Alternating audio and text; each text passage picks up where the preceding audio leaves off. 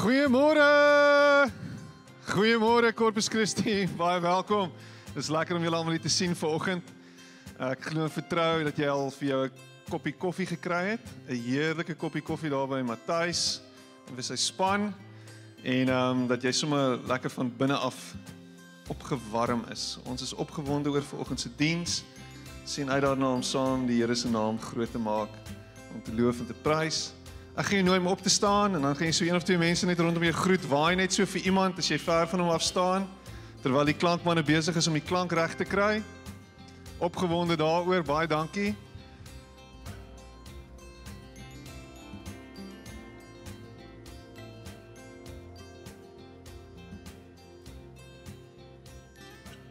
Ons het vanoggend ook 'n nuwe lidmaatgesprek na afloop van die diens, en as jy vanoggend belangstel om meer van ons gemeente te hore te kom en so 'n bietjie meer wil uitvind, is jy baie welkom na die tyd daar agter in die bidkamer te wees, en ons gaan saam gesels, net so 'n bietjie meer vertel oor wie ons is en waar ons vandaan kom. So kom, maak 'n draai daar en kom loer gerus in. Kom ons staan net so en dan gaan ons saam bid en hierdie diens open met 'n gebed. Here, dankie dat ons weet U is hier. Trouwens, U is waar ons ook al gaan, daar is U, Here. En U is nie net spesifiek vanoggend hier omdat ons so mekaar is nie, U is oral. Maak ons oop, maak ons harte oop, maak ons oë oop, maak ons ore oop vir U stem vanoggend. Staan by elkeen van ons stil vanmôre, Here. Kom praat met ons. Kom raak ons aan. Kom beweeg ons, Here. Here, dankie dat U ons nooi op hierdie pad saam met U. Here, dat U vir ons in 'n nuwe rigting wil lei, is definitief so. Here, kom en vernuwe ons denke, vernuwe ons harte. En ek bid dit in Jesus naam. Here, raak elkeen van ons aan vanoggend en herinner ons daaraan dat ons U geliefde kinders is, dat ons aan U behoort, dat U ons gekoop het met U bloed en dat niks ons uit U greep kan ruk vanoggend nie. En ons is dankbaar daarvoor. En nou in hierdie oomblik, dankie dat ons kalmte en vrede in ons harte kan ervaar en kan weet, Here, U is wie U sê U is. En ons hoef niks te vrees nie. Ons hoef vir niks bang te wees nie. Ons hoef voor niks te bekommer nie.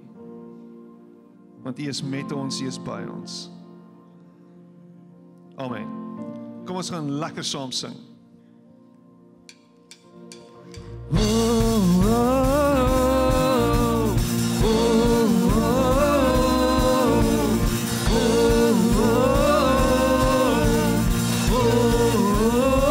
Sing met hande oop.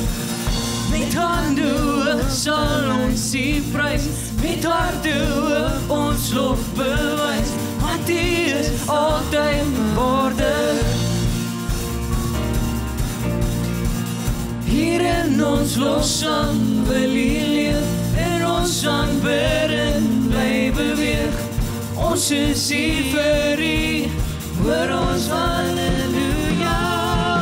Kom en voort verheerlik hier ons, kroon U weer en weer, koning van die eeuwe. Kom en neem alleen die eer ons, lewenskroon en wees, koning van die eeuwe.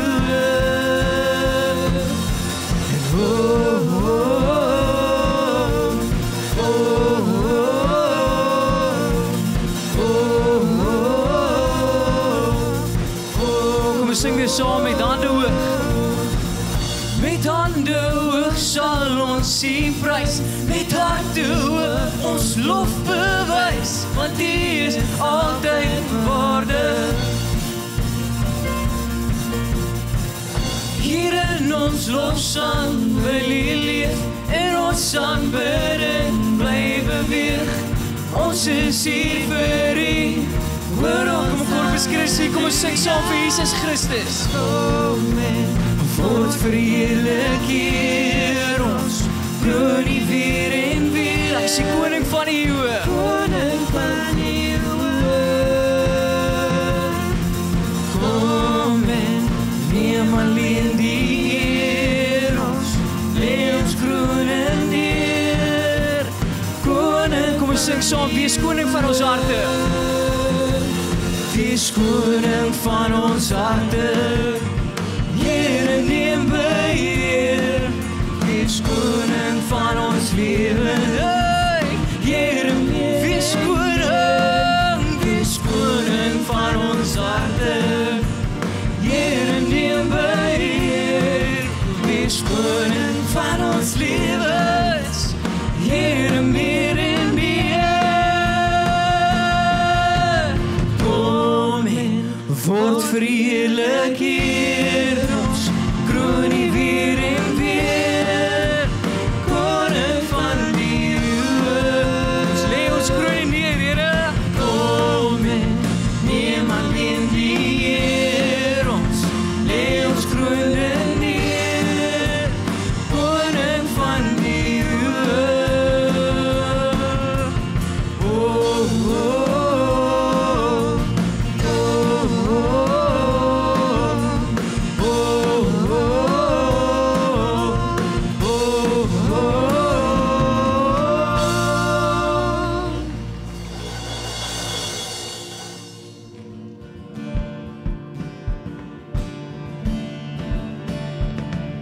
Here, ons is hier vir U.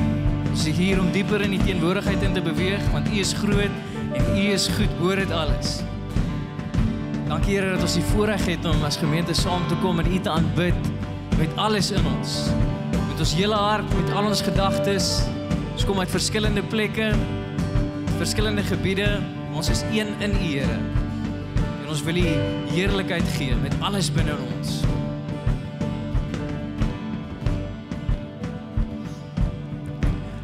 Give you glory for all you brought me through. And now I'm ready for whatever you want to do. I'm moving forward to follow after you. And now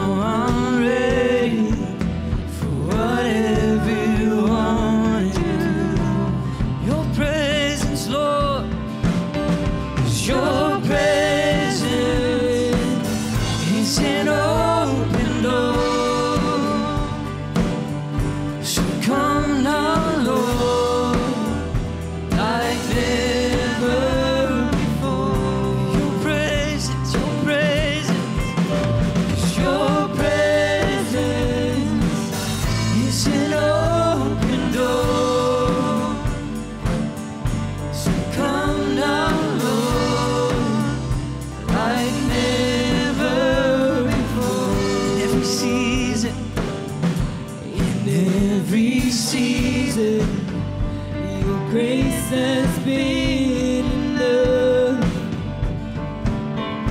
and I'm believing the best is yet to come. The cross before me, my hope on things above. In you, Jesus, the best is yet to come. Your presence is an open door for us this morning. Your presence is an open door.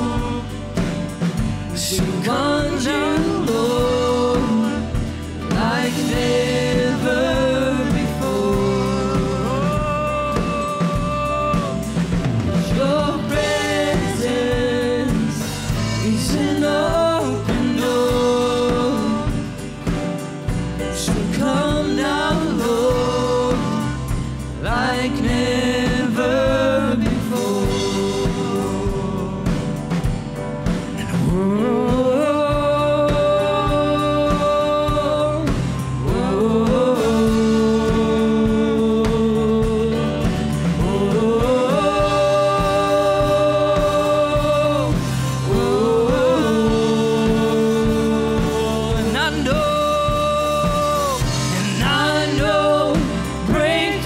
Coming by faith, and I see a miracle.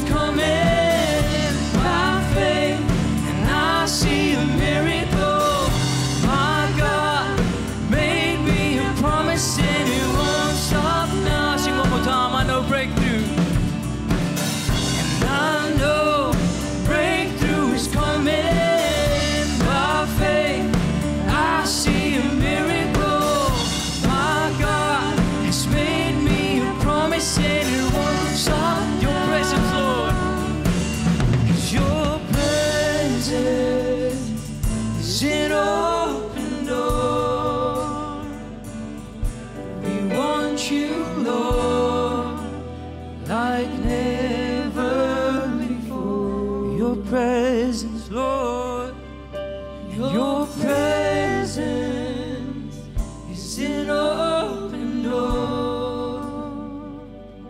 So come now, Lord, like never before. I know, and I know breakthrough is coming by faith. I see a miracle. My God made me a promise and it won't stop now. Yes, I know breakthrough is coming by faith. I see a miracle. My God made me a promise and it won't stop now. Here, ons glo nog steeds in die God van deurbrake. Ons glo steeds in u wonderwerkende krag, Here, dat u in 'n bonatuurlike manier werk, nie net in 'n natuurlike manier wat ons as mens kan verstaan en begryp en die sfeer wat ons noodwendig krag het om in te werk, Here. U krag is bonatuurlik, wat beteken die statistiek sê nie altyd dat dit moontlik is nie, maar by u is alles moontlik, Here. En Here, ons val soveel kere in statistieke. 20% sê dit kan gebeur, of hierdie is die moontlikheid dat dit kan gebeur. Hierdie is die moontlikheid vir daai werksgeleentheid, hierdie is die moontlikheid vir jou om genees te word. En ja, Here, daar is die wêreld waarin ons lewe, Here, en daar is realiteite, maar u is soveel meer, Here.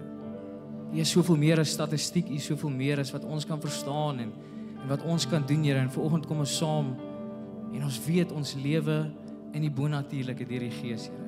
Ons lewe nie in wat mense sê en wat mense sê moontlik is nie, Here. So vanoggend kom ons om ons lewens te bou en net weer eens te kom vestig in u krag, Here. Dit is dalk nie moontlik vir ons nie en ons weet dalk nie hoe nie, maar met u leiding en u wysheid en u woord en u teenwoordigheid spesiaal soos ons vanoggend bymekaar kom as een gemeente, Here. Ons bou ons lewens op daai waarheid. God van die bonatuurlike. God wat geloof van 'n mosterdsaadjie aktiveer. God wat sê, al is jou geloof so klein, jy dink dalk, ag, dis te min. Dit is genoeg. Dit is genoeg.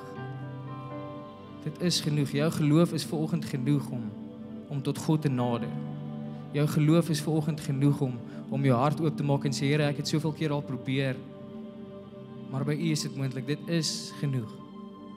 En vanoggend kom ons met daai mosterdsaadjie geloof weer en ons bou ons lewens op daai waarheid.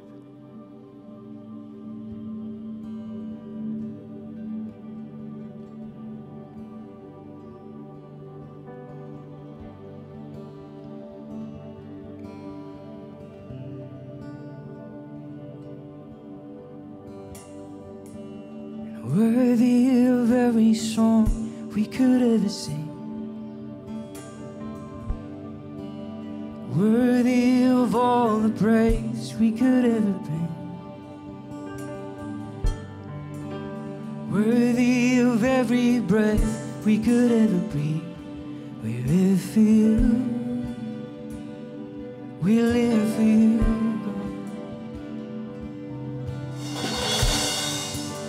Jesus, the name above every other name.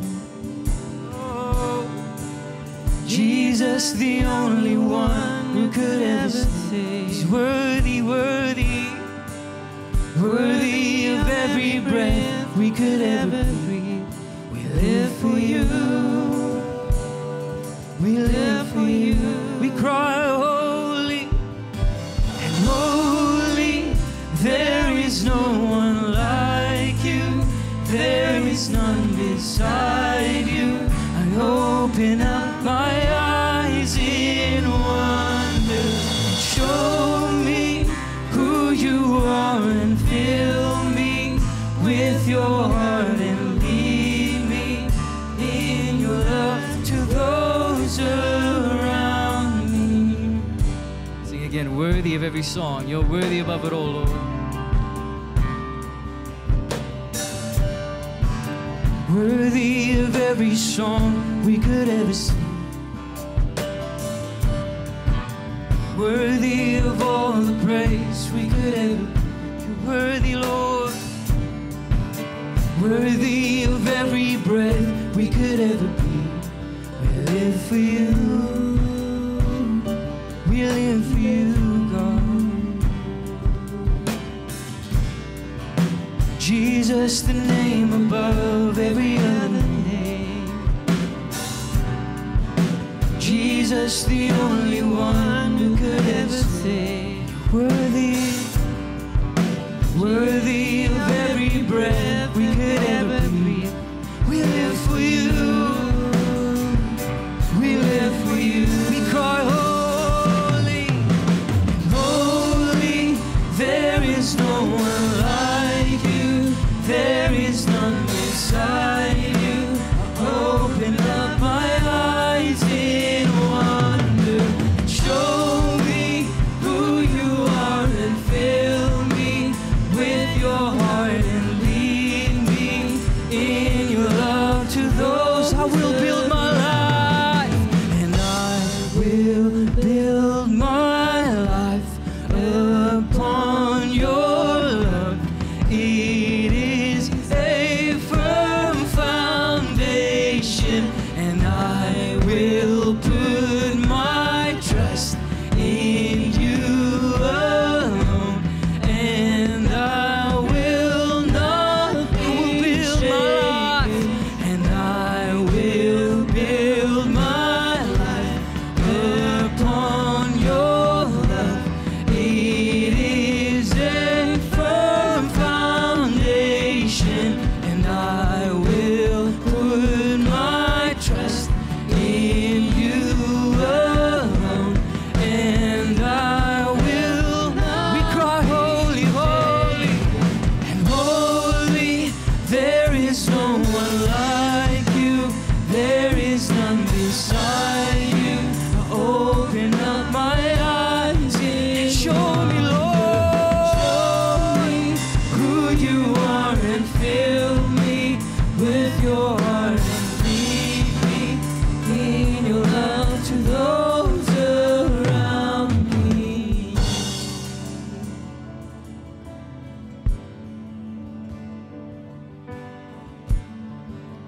Kom ons sing nog eenmaal saam in een stem. Ons bou ons lewens saam op Jesus se liefde. En om jou lewe op liefde te bou is nie altyd maklik en eenvoudig nie. Kom ons sing saam. I will build my life upon your love. And I will build my life upon your love. It is a firm foundation, and I will put my trust in you alone, and I will not be shaken.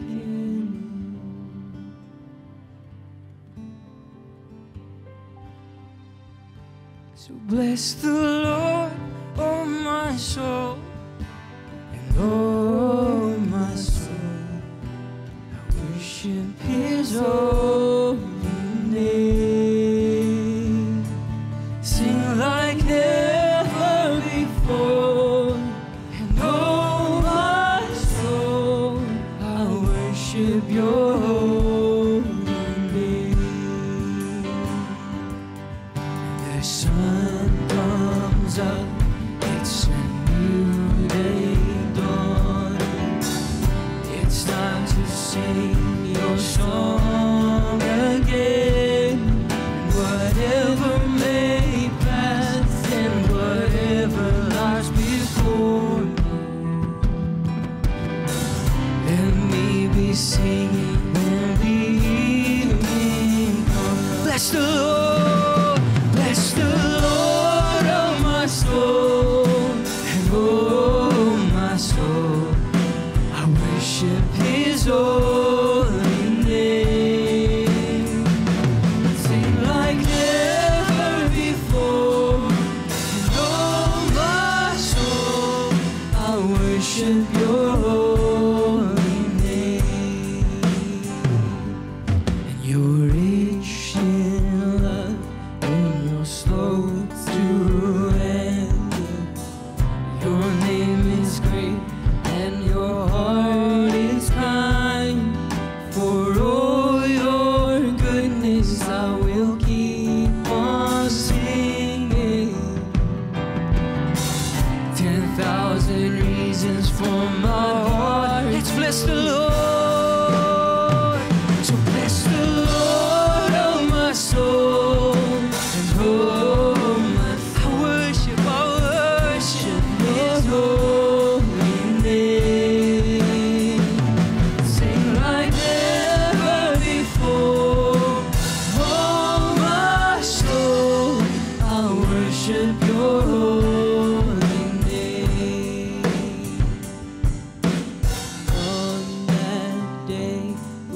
strength is failing, the end draws near and my time has come. For all your goodness I will keep on singing. 10,000 years and then forevermore.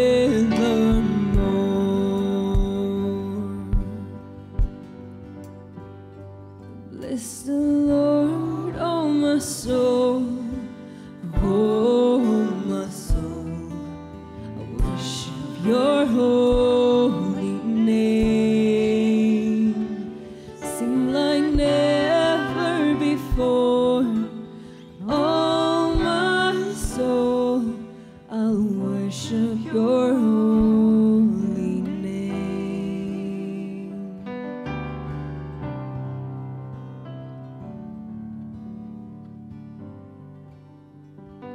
So bless the Lord, oh my soul,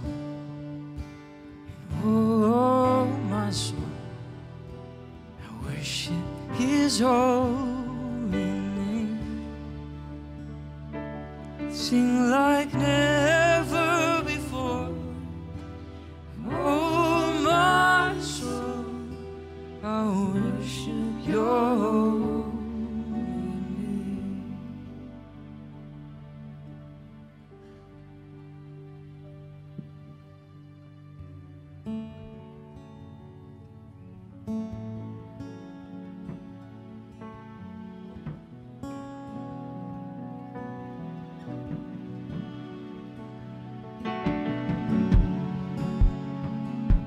Here, U woord sê ons moet ons lewe as 'n offer gee. 'n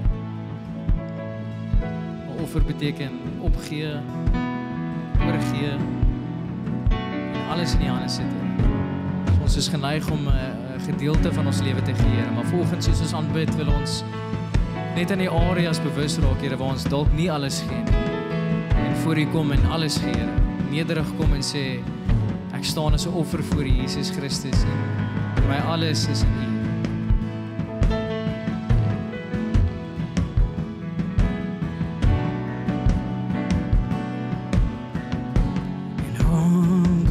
I stand in offering,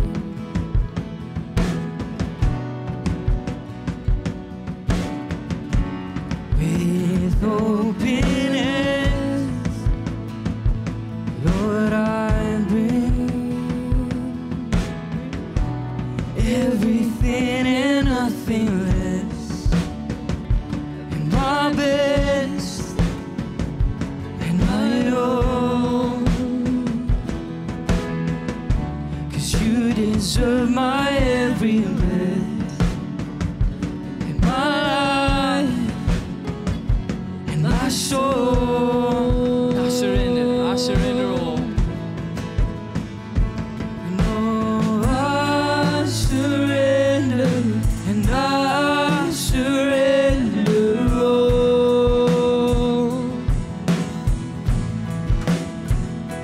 And oh, I surrender, and I surrender all.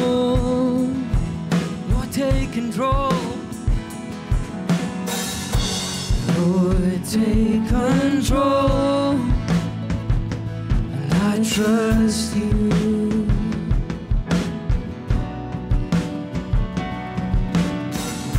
And I'm letting go to give you everything, everything, everything and nothing less, and my best and my own. You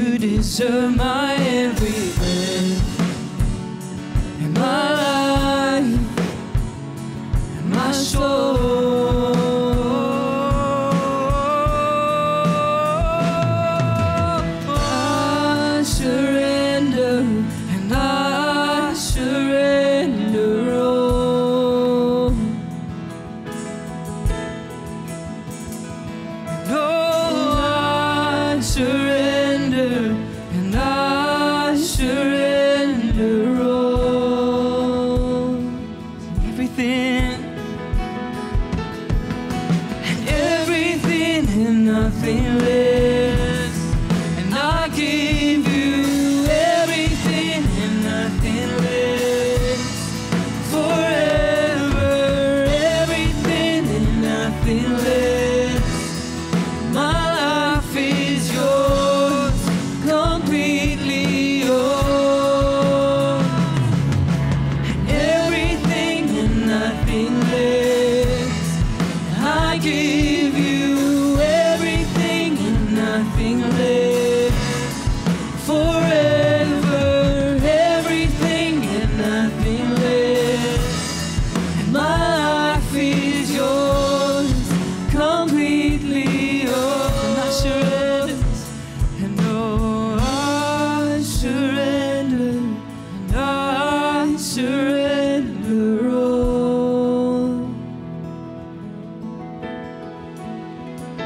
And oh, I surrender, and I surrender all.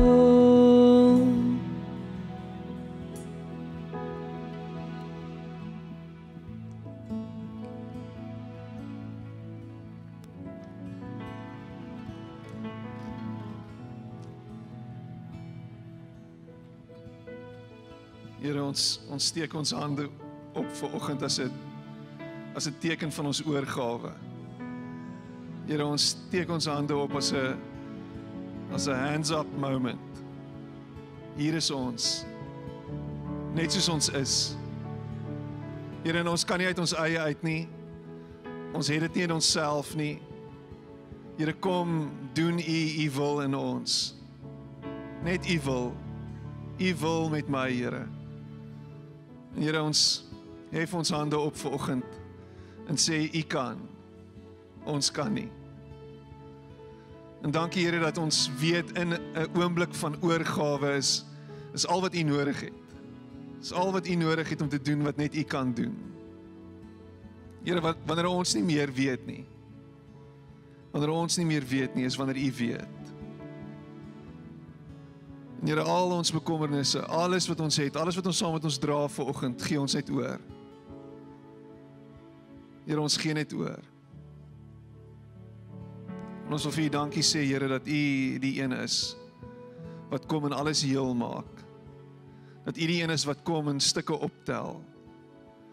Dat u die een is wat wonde verbind. Here, dat u die balsem is. Dat u alles is wat ons nodig het.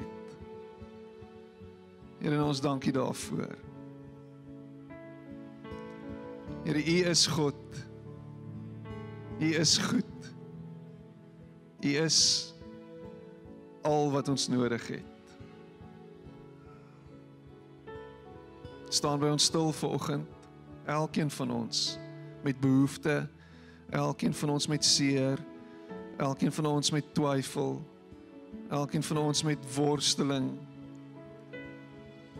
elkeen van ons met onvrede, elkeen van ons met onvergifnis, elkeen van ons met 'n stikkend en seer, elkeen van ons, Here.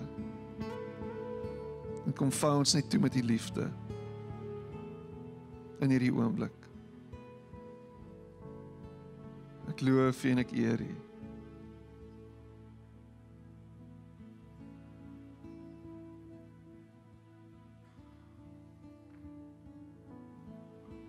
Amen en amen.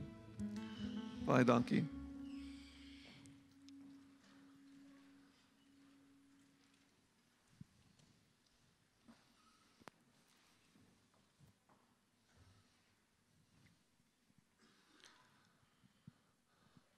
Ons is aan die einde van ons vroue maand en ons het hierdie hele maand het ons iets anders gedoen as wat ons in die verlede gedoen het. En ons is so dankbaar vir die vrouens in ons gemeente en vir dit wat hulle doen, dat hulle 'n fondasie is waarop hierdie gemeente se voortbestaan nog altyd gerus het. En dit wat hulle gedoen het, ons eer hulle daarvoor en dit wat hulle steeds doen. 'n Gemeente kan nie 'n gemeente wees sonder vrouens wat doen wat hulle doen nie. Die manier hoe hulle dien en ons is baie dankbaar vir hulle. En as ons terugkyk deur die jare, ek weet ons gemeente is al etlike dekades oud, kan jy sien hoe die Here deur vrouens wonderlike dinge tot stand gebring het en gedoen het in ons gemeente. En ons is opgewonde oor dit wat die Here ook tans doen in ons vrouens en ons vroubediening, eersdaagse vroue aand, die 2 September wat ons nie mag misloop nie. Natuurlik as jy 'n vrou is, moet jy hier wees. So ek dink daar gaan nog geleentheid wees om te registreer vir hierdie geleentheid komende Vrydag aand. Maar ons het ook iets anders gedoen soos ek reeds gesê het en ons het elke Sondag hierdie maand het ons 'n vroue prediker gehad en ek dink julle sal met my saamstem dat dit fenomenaal was en dat die Here werklik op 'n ander manier met ons kom praat het hierdie hele Augustus maand en dit was regtig fantasties geweest om laas week na pastoor Naomi Maas van Brackenfell te luister en die week voor dit Millie van Eisen, ons pastoorsvrou en dan natuurlik aan die begin van die maand pastoor Alicia Fortuin en vanoggend het ons vir Marita Kerk wat met ons gaan gesels en Marita is betrokke by ons jeugdepartement. Sy's 'n skrywer en terselfdertyd 'n spreker wat inspraak lewer in ons jeug se lewens. So vanoggend gaan ek haar nooi om na vore te kom en hier by ons te kom staan en te kom deel wat die Here op haar hart gelê het om te deel. So kom ons gee vir haar 'n lekker hande klap. Dankie pastoor. Goeiemôre. So ek moet net vir julle vooraf om verskoning vra vir die klank vanoggend. Julle mag dalk so 'n bietjie van 'n treble hoor, so 'n bietjie van 'n bewerasie. Asseblief, dis nie die klankmense nie, dis ek. Dis my stem en my senuwees. So ek hoop dat dit sal opklaar voordat ek klaar is met my woord vanoggend. Okay. Ek deel graag vanoggend met julle oor Maria Magdalena en hoe haar storie gegaan het vanaf broken na restored. Ek dink ons lewe in 'n tyd waar wanneer iets gebroken is, dit so maklik is om dit net weg te smyt.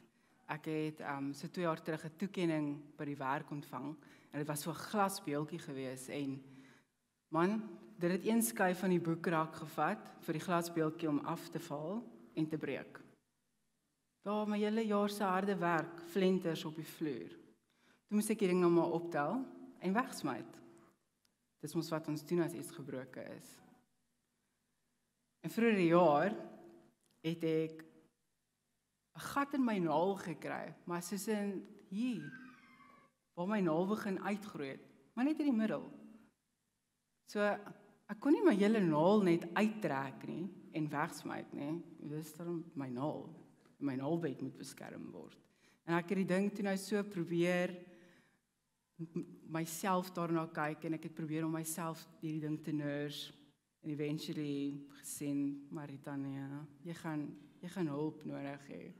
En 'n vriendin van my is 'n naaltegnikus en oor die laaste paar maande en weke het ek elke 2 of 3 weke dan gaan ek na Lindy toe en dan, sy's amazing, sy het reg gekry om my naal heeltemal vir my op te bou elke liewe keer. Tot en met my naal kans gehad het om heeltemal uit te groei en om heeltemal gesond te raak weer. So, dit bring my nou terug na gebrokenheid. En hoe brokenis nie altyd 'n slegte ding is nie. Daar's 'n paar goed wat eers gebreek moet word voordat dit gebruik kan word. Ons het Vrydag aand het ons Youth Dive, het ons CC Kids gehost vir 'n movie night. En die kinders wat daar was, hulle almal het so 'n lekker glow stick in die hande gekry en elke keer as hulle besig was om te sing of dans tydens lofprys en aanbidding, dan het jy die glow stick so in die rondte sien beweeg.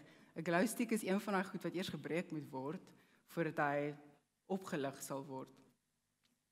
Wat nog kan gebreek word voordat dit gebruik moet word.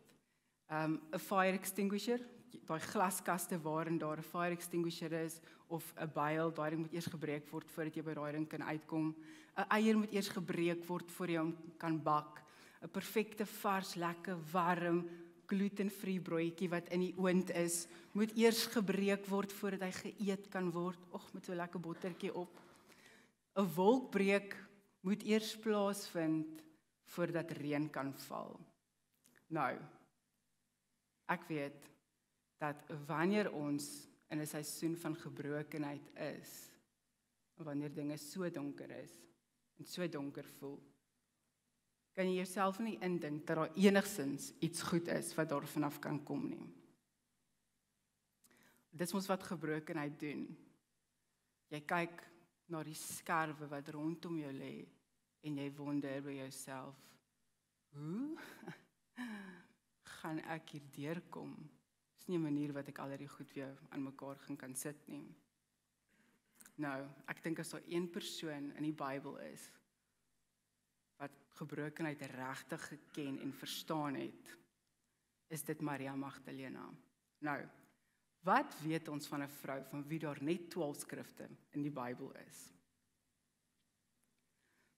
Magdalena is nie haar van nie. Nou, julle is dalk heel moontlik baie slimmer as ek. Ek het dit nie geweet nie.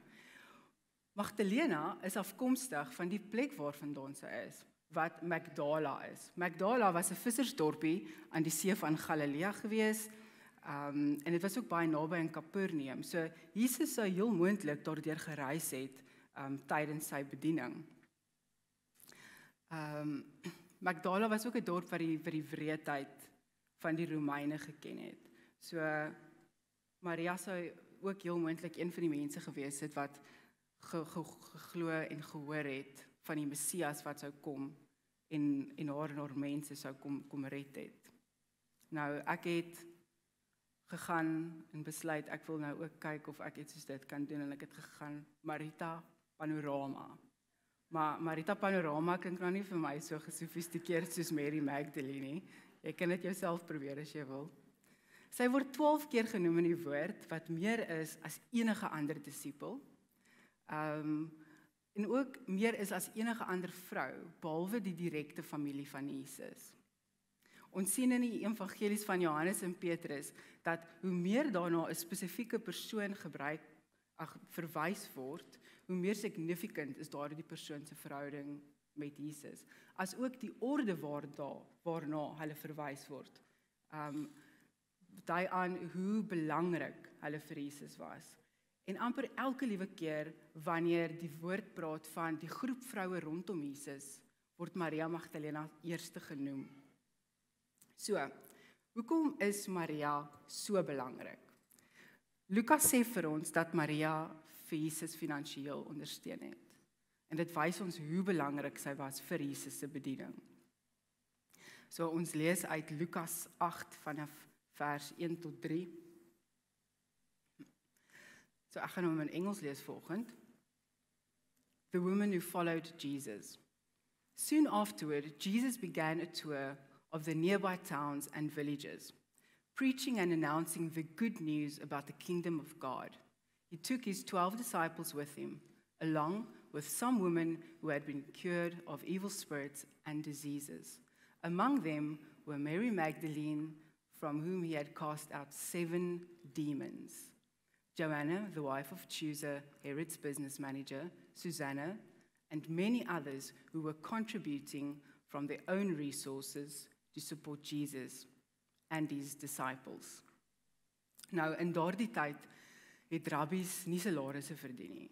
Hulle het geleef op die ondersteuning van die gemeenskap wat hulle gedien het, en dan nou as ook die bydrae van die student wat onder hom geleer het. So, ons sien hierdeur dat Maria iemand was vir wie dit moontlik was om vir Jesus finansiëel te ondersteun. Sy het vanaf welvaart gekom, vanaf geld, en sy het nie van hand tot mond geleef nie. En nog iets wat ek graag met julle wil deel oor Maria, is dat iewers vir my, tussen sonnaarskool en groot word, het ek geleer Maria was 'n prostituut. Dit is immers nie so nie. Daar is nêrens enige bewyse in die woord of enige historiese bewyse dat dit wel so is nie. En dit is ook baie teenstrydig met wat ons van haar lees in die woord. En as daar een ding is wat ons van dit af kan wegneem, wys dit vir ons hoe maklik dit is om vereenselwig te word met iets wat nie die waarheid is nie. Om hierdie klad op jou naam te kry wat onverdiend is. Miskien kan jy jou vereenselwig daarmee. Miskien het jy iets gedoen toe jy jonger was en nou raak jy net nie ontslaaf van hierdie reputasie nie. Of dalk was daar 'n rumor van jou gewees, 'n onware een, wat mense tot vandag toe nog glo. En jy kry die ding net nie afgeskit nie. Wat ook al dit is, jou identiteit word nie gevind in dit wat iemand van jou sê nie. Dit word gevind in dit wat Jesus vir jou sê. Jesus kom en hy bring vir ons 'n nuwe lewe. En hy is die een wie jou naam vir jou gee. Nou, een van die primêre redes hoekom ons so baie van Maria se naam lees in die woord, is omdat sy een van die min mense is wat teenwoordig was met die opstanding van Jesus, as ook die kruisiging van Jesus. Al die evangelies stem saam dat sy by was met Jesus se opstanding. Sy is ook die enigste persoon waarmee al die evangelies saamstem, dat sy wel definitief daar was. Ons lees in Johannes dat sy die heel eerste persoon is wat vir Jesus gesien het. En ons lees in Johannes 20 vanaf vers 11 tot 18. Maria het by die graf agtergebly en hartseer gehuil. So deur die trane het sy by die graf ingeloer. Daar, presies op die plek waar die liggaam van Jesus gelê het 2 hemelse wesens gesit. Hulle het helder wit klere aangehad. Die een het gesit waar Jesus se kop gelê het en die ander een by sy voete. "Vir wat huil jy so?" vra hulle haar. "Hulle het die Here se liggaam hier weggevat en ek weet nou glad nie waarheen hulle hom gevat het nie," sê Maria hartseer. Met die kyk sy om. Daar sien sy iemand staan. Dit was Jesus, maar sy het hom glad nie herken nie. Jesus vra haar toe, "Waarom huil jy so? Vir wie soek jy?" Maria het gedog dis die man wat in die tuin werk. "Asseblief meneer," smeek Maria, "as jy hom uit die graf uitgevat het, sê my tog waar sy lijk nou is. Ek sal dit vat en verder daarna kyk." "Maria," sê Jesus. Sy swaai vinnig om. "Rabbi," roep sy uit in Hebreëus. "Moenie my vashou nie," sê Jesus. "Ek het nog nie na my vader toe teruggegaan nie. Gaan liewer gou terug na my broers toe. Gaan sê vir hulle, ek gaan terug na my vader en julle vader. Ja, ek is op pad na my God en julle God." Maria Magdalena is toe daar weg na die ander volgelinge van Jesus toe. "Ek het die Here nou net lewendig gesien," roep sy uit. Opgewonde vertel sy alles wat Jesus gesê het. Ons sien hier sodat Maria was die sleutelgetuie tot Jesus se opstanding. Nou, hoekom is spesifiek dit so betekenisvol? Dat sy nou die een was wat heel eers gesien het dat Jesus opgestaan het. Dit is baie eenvoudig. Omdat sy 'n vrou was. 'n Vrou se woord in daardie tyd was as niks werd geag. Dit het so min beteken dat die getuie van 'n vrou was so onbetroubaar dat hulle nie eens mag gedien het as 'n wetlike getuie in 'n Joodse hof nie. En wat doen Jesus? Hy kom openbaar homself heel eers aan 'n vrou. So, jy kan jouself nou indink. As jy 'n skrywer of een van die skrywers van die evangelies was, hoekom sou jy jou sleutelgetuie tot Jesus se opstanding, die grootste gebeurtenis in ons wêreld, die rede hoekom ons Christendom het vandag, hoekom sou jy dit 'n vrou maak as dit nie die waarheid was nie? Veral in 'n tyd waar 'n vrou se woord as dan nou onbetroubaar gesien word. Hoekom sou jy dit doen? Maria het saak gemaak. Sy het die leë graf gesien en as gevolg van haar getuie weet ons vandag van Jesus se opstanding. Was jy al ooit op 'n plek waar jy gevoel het dat wat jy sê nie saak maak nie? Dat jy nie belangrik is nie? Het iemand jou al ooit laat voel dat wat jy sê min van waarde is? waar iemand jou dalk al klein laat voel het. So ek werk in die mediese veld en ons verkoop produkte.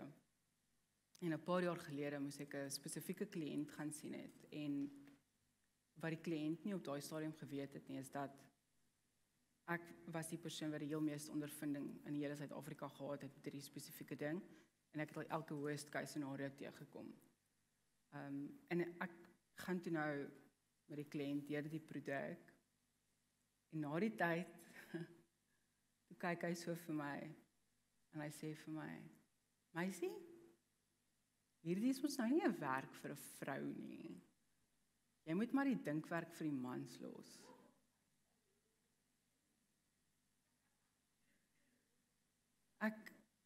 Ek was so die veld uitgeslaan gewees dat iemand dit ek kon dit nie tot vandag toe nog steeds sukkel ek om dit actually te absorbeer. Nietemin 'n week later, soos die noodlot toe nou sou wou hê, moes hierdie kliënt nou van my diens gebruik maak. En met my wat nou weet hoe hierdie kliënt voel, besluit ek om 'n kollega van my saam te vat, 'n manlike kollega, en hy was bietjie ouer as ek gewees, maar hy was my junior gewees. In geval, ons gaan. En ons is besig en ek sien die kliënt is besig om homself vas te loop. En ek, soos wat ek nou maar is, stel te voor, kan 'n mens dit en dit en dit probeer. En hy het my onmiddellik afgejak. My gesê ek moet stil bly, ek weet nie waarvan ek praat nie. Okay, dit is, hy kan dit doen. En ons gaan aan en ek sien, ons het nog net een kans om hierdie ding te red. En ek sê toe vir my kollega, vra vir hom, wat sal gebeur as hy dit en dit en dit doen? En my kollega vra toe vir hom, wat sal gebeur as jy dit en dit en dit doen? En daar is die kliënt, wat 'n wonderlike idee, hy moes dit eintlik al van die begin af gedoen het. En toe doen hy dit en toe werk het. En ek onthou ek al daai gevoel het. Ek het so klein gevoel, want hier het ek gestaan, ek het presies geweet wat om te doen. Ek het hierdie ding al meer as enigiemand anders in die hele Suid-Afrika gedoen. Daar's niemand wat hierdie ding beter geken het as ek nie. En jy wou nie na my luister nie, waar ek 'n meisiekind is. En dat jy na my kollega geluister het, wat hierdie ding nog nooit eens gesien het nie.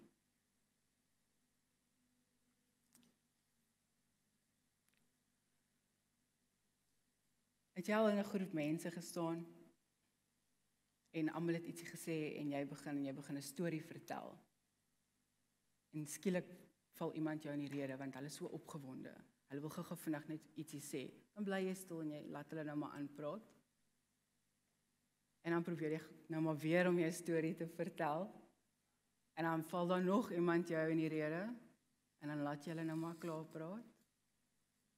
En dan probeer jy weer jou storie vertel, dan val daar nog iemand jou in die rede. En dan dink jy vir jouself, skroef dit, ek gaan nou nie weer probeer nie. Hoe het dit jou laat voel, toe dit gebeur het? Dit gebeur met my partykeer. En dan, dit het nogals die vermoë om 'n mens te laat klein voel.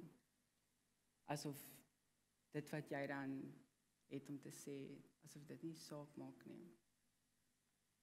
So, wanneer dit gebeur, staan terug en dink aan Maria. En besef dat selfs al kyk ander mense na jou en hulle dink dat wat jy het om te sê nie saak maak nie, is dit nie hoe God na ons kyk nie. God gebruik nie net die sterk en die kragtig en die magtige nie. Hy gebruik normale mense soos ek en jy. Mense wat sal doen wat hy vra, wanneer hy vra. Mense wat bereid is om hulle hande op te steek en te sê, Here, hier is ek.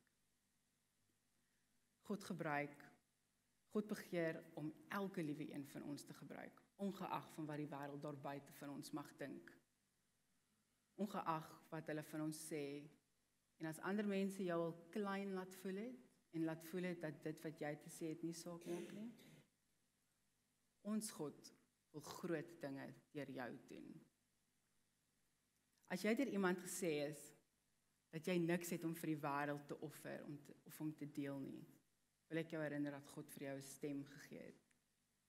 En dat hy vir jou 'n woord gegee het, om te deel.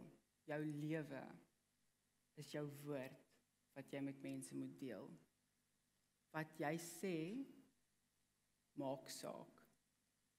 So, voordat ons begin het met Vrouemaand, het Matthys genoem dat hulle gaan vrousprekers gebruik deur die maand van Augustus. En hy maak toe 'n grap en sê, "Hoorie, maar jy kan mos nou ook." En toe lag ek vir hom. Sê vir hom, nee. En so 'n paar dae later, toe kry ek 'n boodskap. Ja, maar hy het nog gedink hieroor en hy het nog gebid hieroor en wil ek dit nie asseblief oorweeg om 'n boodskap te share nie. Ek het die boodskap so gekyk en gedink, is hierdie man heeltemal van sy kop af. Jy weet, dit is een ding om op 'n Vrydag aand by die tieners betrokke te wees, wat amazing is, maar om op 'n verhoog te staan vir die gemeente. Nee. Ek is net ek. Ek is nie 'n super suksesvolle besigheidsvrou nie. Ek is nie die CEO van 'n fancy Fortune 500 start-up nie. Ek is nie 'n amazing mamma nie. Ek is nie iemand se amazing vrou nie. Vir my is dit heeltemal oukei om 3 eetlepels peanut butter te eet voordat ek gaan slaap in die aand, omdat ek te lui was om kos te maak. Wat gaan ek vir die mense kan sê wat enigstens van waarde gaan wees? En dit het my 'n volle week gevat om vir Matthys ja te sê. Ek het in daai week so met die Here geworstel, wat ek gesê het, ek kan nie, wat? En elke keer wanneer ek vir hom wil stuur, Matthys nee, sê die Here vir my, En dan gaan ek nou maar weer aan, en ek gaan nou weer aan. En daar was een oggend, en die liedjie, daai liedjie van Hillsong, Spirit lead me where my trust is without borders. En ek sing weer hierdie liedjie terwyl ek ry. En die Here sê vir my, jy sing hierdie liedjie. Jy sê vir my, ek moet jou lei na daar waar jy nie jou voete kan sien nie. Jy sê dat jy sal doen wat ek vir jou vra om te doen, maar ek vra nou vir jou om hierdie te doen, en jy wil dit nie doen nie. En ek besef net daar, dat ek is nie besig om soos Maria te wees, wat moet gaan vertel, wat die Here vir haar gesê het nie. Ek kom ter die Sondagoggend by die kerk, en ek kyk vir Matthys, ek sê vir hom, ja, onthou net, hierdie is baie ver uit my comfort zone uit.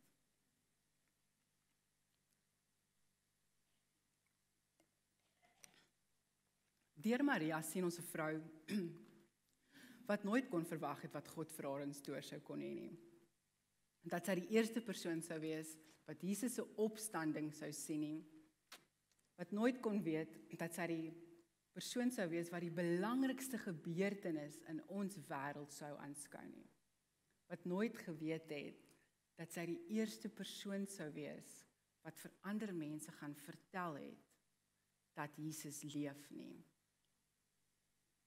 So ek wil jou aanmoedig, moenie 'n Marita trek nie, wees 'n Maria. Ons sien ook in Lukas, dat Maria demon-possessed was. 7 demone. Maria was baie siek geweest. En as jy gaan kyk na wat die Griekse betekenis vir die woord demoon is, dan verduidelik dit vir jou. So ek het gaan kyk in die New Testament lexicon, daar sê hy vir jou daimon, en die definisie is the divine power, deity, divinity, a spirit, a being inferior to God, superior to man, evil spirits, or the messengers and ministers of the devil. Maria het 7 van hierdie goed in haar gehad. En dit is belangrik om te sien dat hierdie spirit superior aan mens, maar inferior aan God. Nou vir die van julle wat nou nie mooi weet wat dit beteken nie, beteken dit is groter as jy as mens, maar kleiner as God. En dit wys ons dat sy hierdie goed in haar gehad het, dat sy nie op haar eie mee sou kon deel nie. Dat daar geen mens is wat haar daarvan en haar daarmee sou kon help nie. Maak nie saak hoeveel keer sy gebid het nie. Dit maak nie saak hoeveel keer ander mense vir haar gebid het nie. Hierdie goed was superieur aan mens gewees. En ek kan my nie indink hoe sy moes gevoel het nie, hoe gebroken sy moes gewees het daardeur nie. Elke keer wanneer sy weer gaan om vir gebid te word, en gehoop het, miskien hierdie keer, net om weer teleurgestel te word, met die goed wat nog steeds binne haar is. Hoe hulle haar moes gemartel het, hoe dele van haar lewe net van haar af weggevat is, elke keer wanneer hy die goed oorneem. Maar God kon haar genees. En dit is presies wat Jesus kom doen het. Nou, ek en jy weet dalk nie hoe dit is om demon possessed te wees. Ons kan nie onsself daarmee vereenselwig nie. Maar elkeen van ons, oud en jonk, weet hoe dit voel om gebroken te wees. Was daar al ooit iets waarmee jy gesukkel het, wat jy so stikkend en inadequate laat voel het, wat vir jou superieur aan jouself gevoel het? Ek dink aan 'n fisiese gebrokenheid, 'n diagnose, 'n kroniese kondisie, kroniese pyn, gestremdheid, depressie. Ek dink aan gebrokenheid wat in ons verhoudings is. Dit is nie moeilik om te sien hoe boosheid in mense se verhoudings en huwelike probeer inwurm nie. En die gebrokenheid wat daarmee gepaard gaan. Families wat uit mekaar uitgeruk word. Vriendskappe wat opbreek. En die eensaamheid wat dit aanbring. Verslawings, alkohol, dwelms. Ons het al gesien, ek dink almal van ons ken iemand wie se familie al aangeraak is deur hierdie goed. En wie se familie uit mekaar uitgeskeur is daardeur. Die seer en gebrokenheid wat daarbey gepaard gaan. Eetsteurnisse, hoe dit lewens kan verwoes. Finansiële gebrokenheid. Wanneer tykelaat meer pakkies aflaai as wat daar geldjies is wat by die bank ingaan. Armoede, skuld. Yes, ek weet van skuld wat mense se lewens al opgevoeder het, wat huwelike tot 'n einde gebring het. En die seer wat daarbey gepaard gegaan het. Mense wat hulle werk verloor. Was jy al so gebroken deur so 'n eksterne situasie? Ek dink as daar nog iemand in die Bybel is wat gebrokenheid geken het en wat seker maar 'n bietjie van 'n posterboy vir gebrokenheid was dit ou Job gewees. En ons lees in Job 17 vers 1. My gees is gebreek, my dae word kort, die graf wag vir my. Ag mens, daai eerste deel, my gees is gebreek. Nou ek weet nie van jou nie, maar hierdie spesifiek, my gees is gebreek. Dis iets wat ek myself al soveel keer vir die Here op uitgeroep het. Dan sê ek vir myself, Here, ek voel so gebroken op hierdie oomblik. En om so gebroken te voel, dat jy nie meer wil leef nie. Waar jy voel, Here, ek kan nie meer nie. Ek wil nie meer nie. Wil jy my nie net kom haal nie? Sodat ek nie meer nodig het om hiermee te deel nie. Het jy al so gevoel? Voel jy dalk heiliglik so? Gebroken, verpletterd deur die wêreld? Het jy al op 'n plek gekom waar jy elke situasie probeer uitrasionaliseer het in jou kop? En waar jy laaste opsie dan nou maar God is? Indien ja, wil ek vir jou sê, jy is reg. Hy is. Jou gebrokenheid jou al face to face met God gebring. Maria se gebrokenheid het haar face to face met God gebring. En hy het haar kom genees. Het jou gebrokenheid jou al spiritueel gebreek. Ons as mense reageer in een van twee maniere wanneer ons deur hierdie life-crushing experiences gaan. Party mense hardloop weg vanaf God. Hulle raak kwaad vir God. Hoe kan jy dit toelaat, Here? Jy is dan God. Hoekom antwoord jy my nie? Hoekom verlos jy my nie uit waardeur ek gaan nie? Luister jy vir my?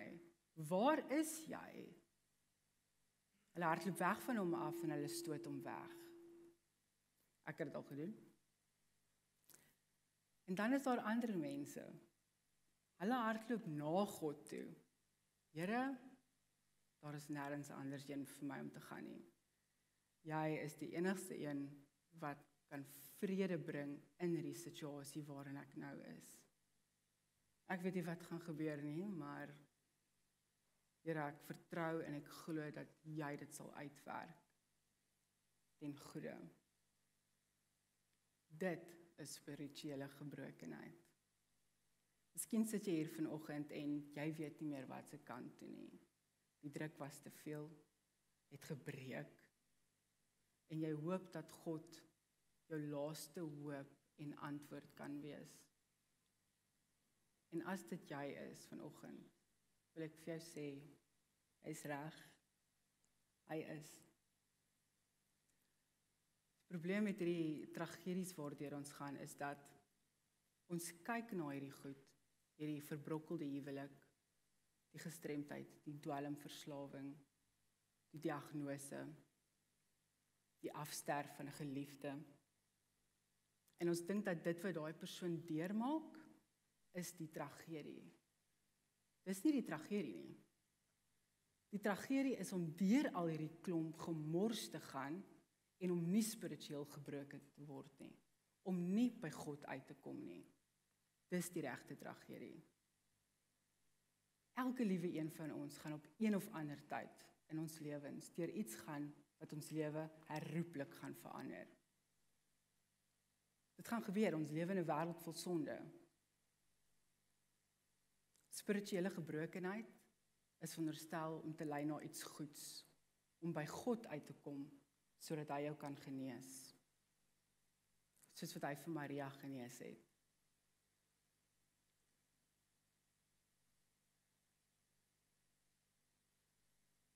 Maria het 7 demone gehad. 7.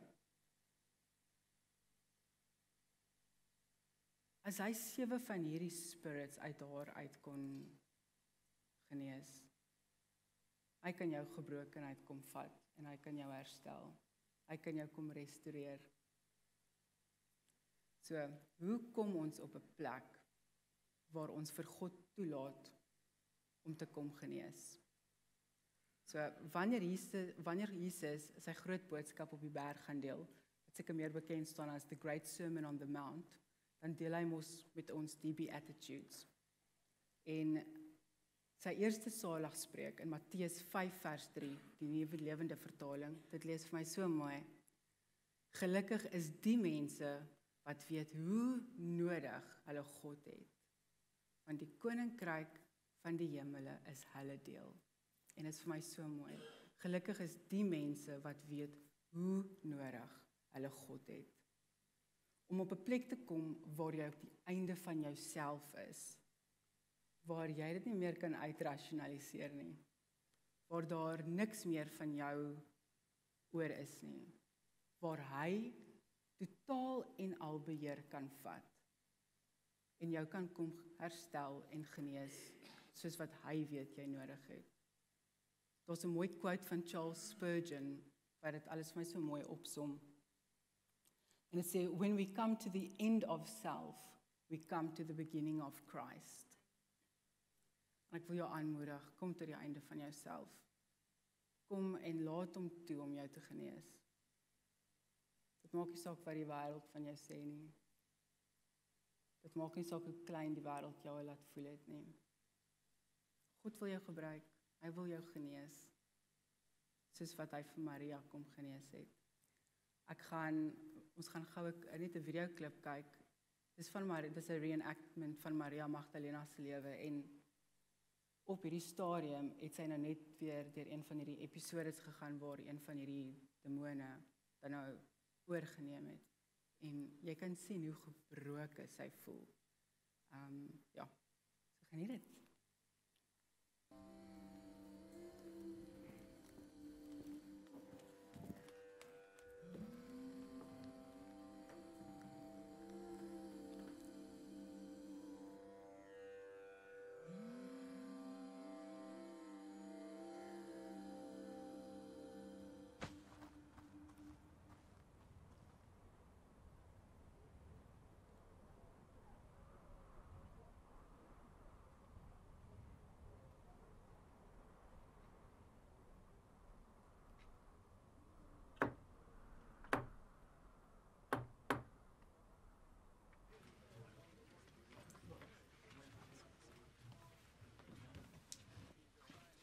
So, did it work?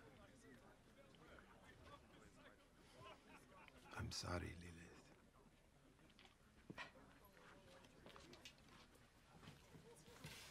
Elias? What? We should talk, huh? Leave me alone. Oh, what, huh? It's going to scratch me too. Come on, not now. So she... Not now. Fine. She smells anyway.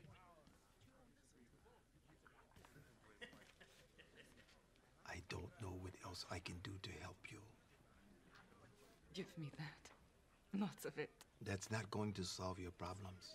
It's meant to distract from No them. more preaching. Just give it to me. Lilith, please listen to what I'm saying.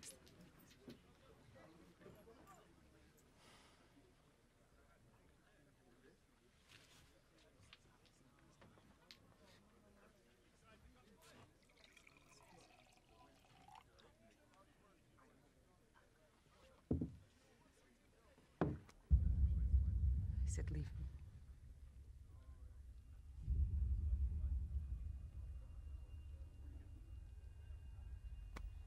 It's not for you. Don't touch me.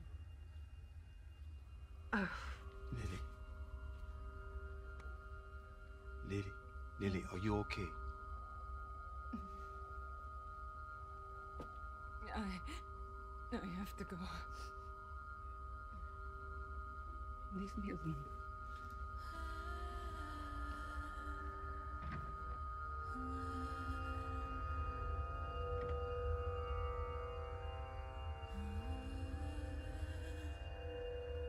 Leave me alone.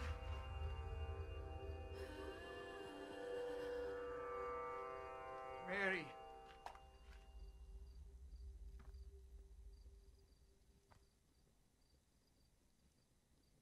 Mary of Magdala.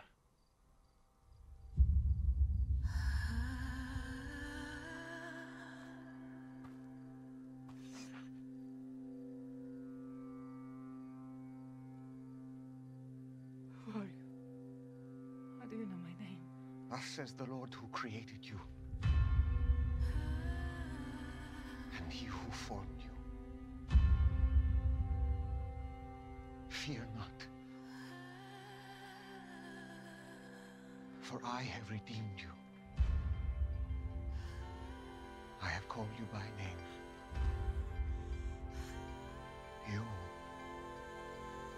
are mine.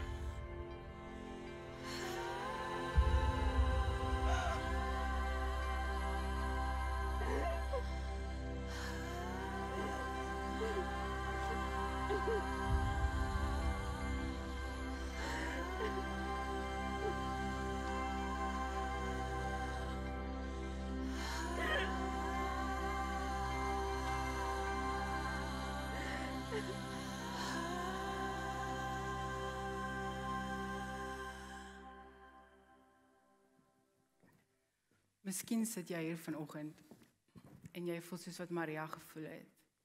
gebroken, verpletterd. Daar is nie meer 'n ander uitweg vir jou nie. Jy het nou al alles probeer.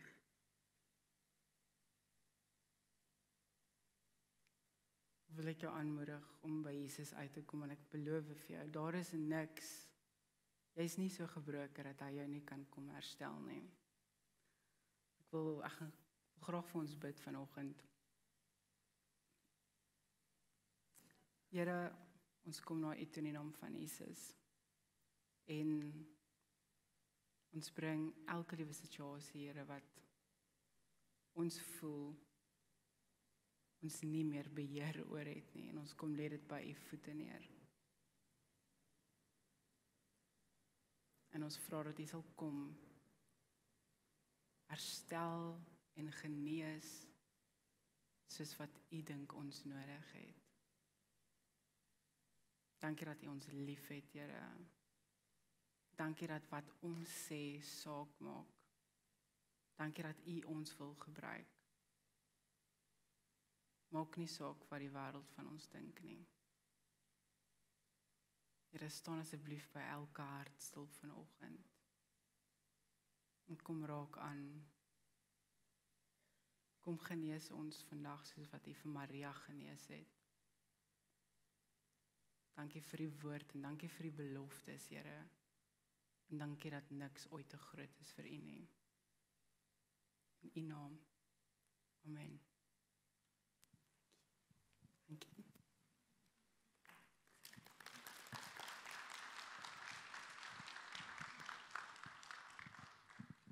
Baie dankie, Merita. Ja, ek is ook trots om te sê, sy is aan my kant, saam met die tieners. Sy is die tieners se mamma en sy het 'n groot hart vir hulle en sy huil saam met hulle en sy lag saam met hulle en sy omvou en ontferm haarself oor hulle. En daarvoor is ek super dankbaar om so iemand te hê. Om gebroken te wees is nie lekker nie. Dis nie maklik nie. Om gebroken te wees is trane, om gebroken te wees dis beklei, dis worstel met jouself, worstel met God, worstel met die mense rondom jou.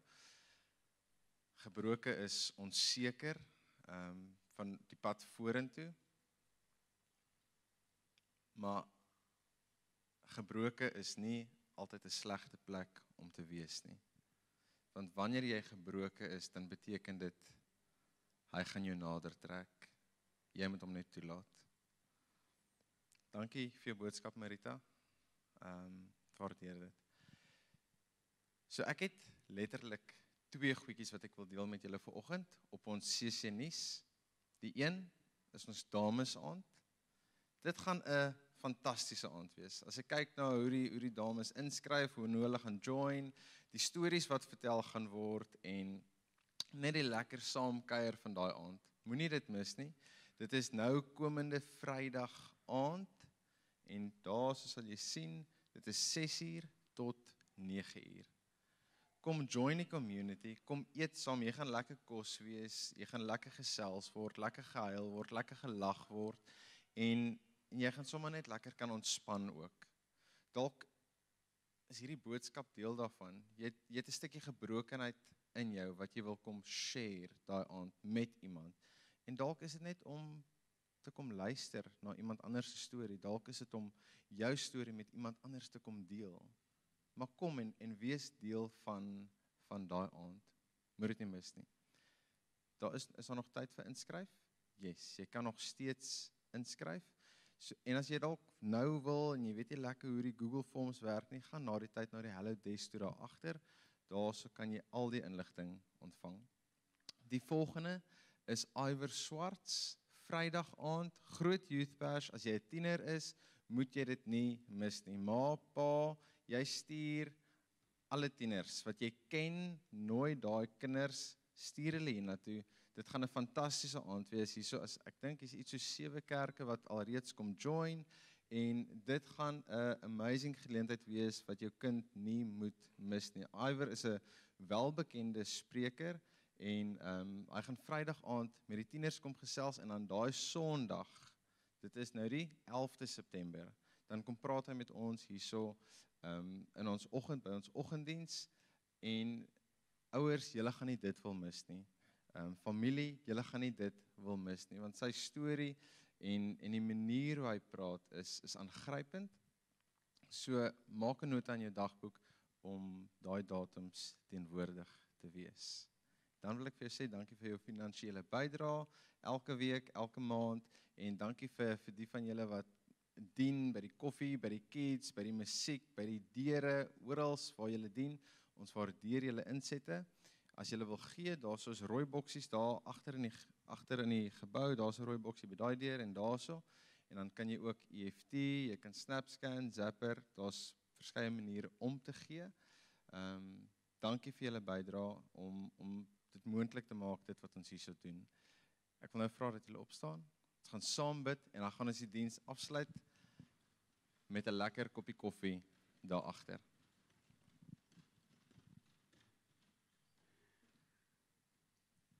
Here, baie dankie vir hierdie geleentheid vanoggend. Dankie dat ons so saam kan kuier, Here.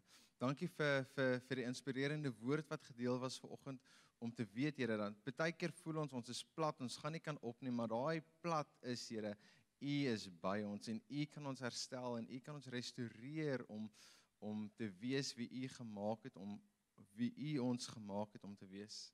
Here, ons is U kinders. Dankie dat U vir ons by die naam geroep het. En dankie dat ons weet, Here, ons het 'n Pa wat lief is vir ons, unconditionally, Here. U vat ons saam, daar waar U stap, daar waar ons stap, daar is U, Here. En dankie dat U ons lei, Here. Dankie dat niks ooit vir U te veel is nie. Dankie dat ons geklaarheid nooit vir U te veel is nie, Here. Dankie dat ons met enige iets na U toe kan kom. Ek vra seën elke persoon wat vanoggend hierso sit, en wees met ons in die res van hierdie week. Ek bid dit in Jesus naam. Amen.